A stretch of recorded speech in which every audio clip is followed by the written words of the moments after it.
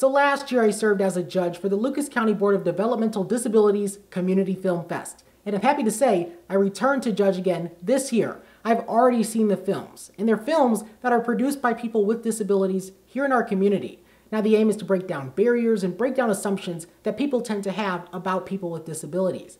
Here's the date for this year's event. It's happening Sunday, August 18th from 1 to 5 p.m. at the Maumee Indoor Theater. I encourage you to come out, say hi, meet some of your neighbors, and have a great time at the Maumee Indoor Theater. It's going to be a great day, and I hope to see you there.